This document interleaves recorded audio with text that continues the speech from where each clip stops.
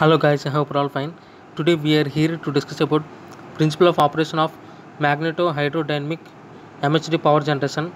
If you observe these two diagrams, this diagram represents the principle of operation of magneto hydrodynamic power generation. This is gas out, this is gas in, where this is the continuous electrode, where this is the direction of applied magnetic field, where this is the RL load, resistance load, whereas this diagram represents the magneto hydrodynamic generator. This is a combustion chamber, whereas this is nozzle, whereas this is generator channel, whereas these are all electrodes, whereas this in this direction the gas will flow.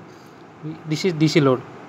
Here let's discuss about the principle of operation of MHD power generation. It is based on the Faraday's principle. Faraday's principle means when a conductor is placed in a magnetic field, then the electricity is produced, whereas in MHD generator the solid conductors are replaced by an ionized gas, whereas this gas is passed at a high velocity through a powerful magnetic field, whereas then the current will be generated. This current can be extracted by placing electrodes in a suitable position. This is all about the principle of operation of magneto hydrodynamic power generation. I hope you understand guys. Thank you.